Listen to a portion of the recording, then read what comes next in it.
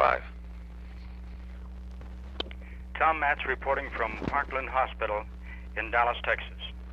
Today, the President of the United States, the 35th President of the United States, John F. Kennedy, met his death on the streets of Dallas, Texas. The weather and the constant announcements by radio and TV stations that the President would visit our fair city brought thousands and thousands of people to the airport. They also lined the route of the motorcade. Lurking in the crowd of jubilant people on hand to bid a welcome to the President and his party was one assassin.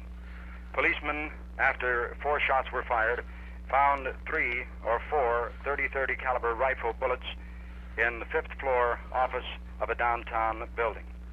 The President was brought behind the market hall, the scene of where he was supposed to speak. Some 2,660 people were gathered to have a luncheon and to listen to the President speak.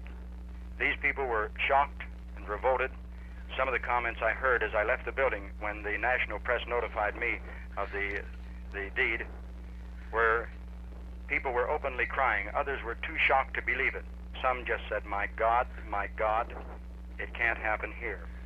I left Market Hall and came immediately to the hospital when I learned that the caravan had bypassed the market and come direct to the hospital.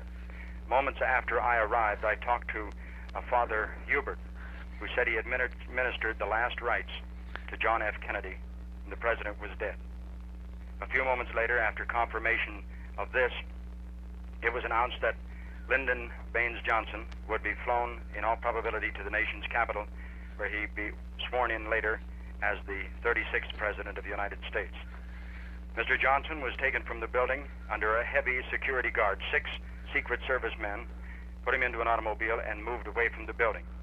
Even the direction is unknown due to the large crowd of people outside the building at this time. Thousands of people, some openly weeping outside the building, on the lawn, the sidewalk, even blocking the traffic on the streets around Parkland Hospital. Another death occurred just a few moments ago. We were notified that the Secret Service man riding on the back of the President's open convertible also died of a bullet wound. I talked to Senator Ralph Yarborough. He was too stunned, really, to say anything. His feelings gave way to an open burst of tears.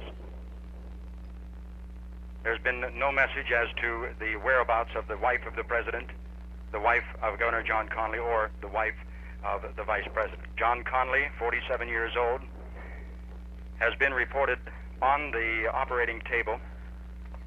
Bill Stinson, the administrative assistant to the governor, said his pulse was normal, his blood pressure was good. He is now undergoing chest surgery.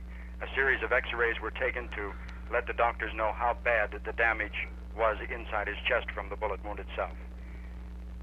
As I said earlier, thousands of people openly and unashamedly crying surrounding Parkland Hospital here in Dallas. Some of the comments were, my God, it can't happen here.